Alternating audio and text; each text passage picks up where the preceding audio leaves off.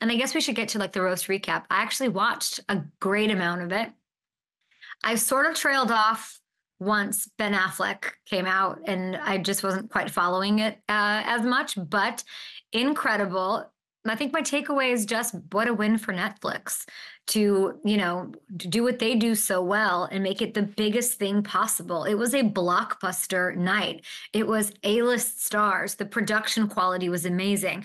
Watching it on my phone in a hotel room in Chicago was possible, easy, and actually really enjoyable. It was easy to find. I loved that Netflix, delving into sports entertainment, one of these roasts, and they're going to do it more. I don't understand why they don't do it like once a week, I think would be my question. Like I would love to know, what is the prep time? How long does it take these writers and comedians to get their shit together and put together their jokes, the roast, all of it? Because at this point, after last night, the ability to keep an entire nation, truly sports, entertainment, all of it together, like gripped by it over 3 hours, like it's literally Lord of the Rings, volume 1, 2, or 3. It's, just as long as what the Oscars would be, which people complain about, and nobody was complaining. It was more, give me more. Who else wants to talk? That's hard to do. It is hard to find a collective thing to all meet around that isn't a sports game, that isn't Game 5, that isn't the Super Bowl. These roasts seem to be it. I know it used to be a thing on Comedy Central a lot, but why not do this more? Big win for Netflix, big win for comedy, coming together and saying, then they kept saying in the beginning to make Brady more comfortable. He clearly said backstage, no fear, we're going to go for it. That was the vibe and the mentality. And we saw that really all night long. I thought the other big, I guess win was, Tom Brady in this. And there's a lot being made of the Kraft and Belichick meeting on stage, fostered by, none other than Kevin Hart, who I thought did a brilliant job handling and juggling. It was a wild night. Gronk, throwing shot glasses at the ground like only Gronk could do. And really, like you could tell an active listener, Kevin Hart, like he was very present in the moment. Sometimes when you're hosting an event like that, you go into the wing and you're like, what's next? What's going on? Give me the rundown, talk in my ear. But he was coming up and riffing off jokes that were made. That is real time stuff. That is him knowing what's going on. And I thought he did such a great job at that. And then trying to bring, Kraft and build together, which I don't know if it was planned or not. Probably not. But I think all it made me think was not about how awkward it is and how, devastating these relationships are or whatever. It's really all for Brady.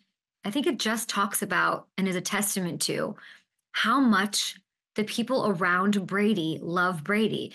Can you say he's a polarizing sports figure? Kind of. Like, sure, Jets fans or Rings or Deflategate, which he handled so hilariously last night. But can you think of other GOATs and like what their daises would look like, respectively? The greats of the world, or they're villainized more than they're beloved. Like, those are his boys. They ride for him.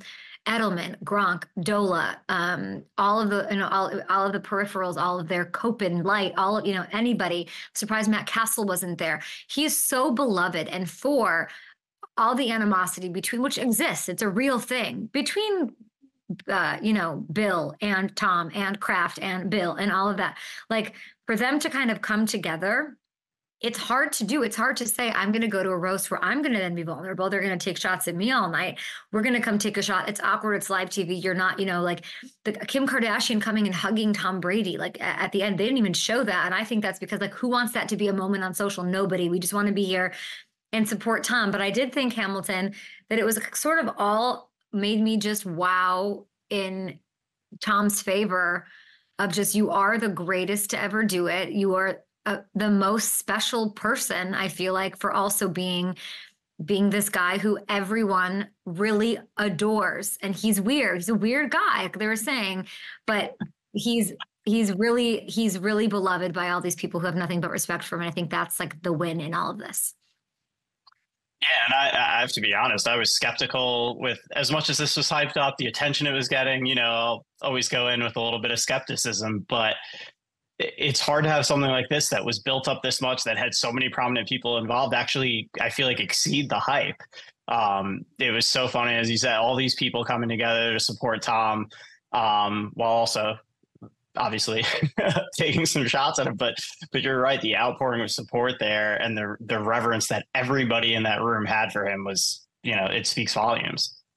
Yeah, I thought that one great tweet I saw was that there was, I think it was a journalist, I wish I had his name, but that he kept trying to like translate or transcribe the jokes to like put them on Twitter as they were happening. Like, oh, that's so good. That's so good. Or that's, what did that mean about Deflategate or whatever? But every time he wanted to hit send, he was like, I can't send this. Like, this is a horrid, like, this is so offensive. Like, what do you do? And so I thought that was like a perfect sort of summation of it, that it was like a live in the moment thing. But I really do believe like Netflix, as many as we can, like, let's effing go. Because that the amount of time Nikki Glazer just roasted everyone, just shut it down. That was amazing. I thought that was a huge highlight.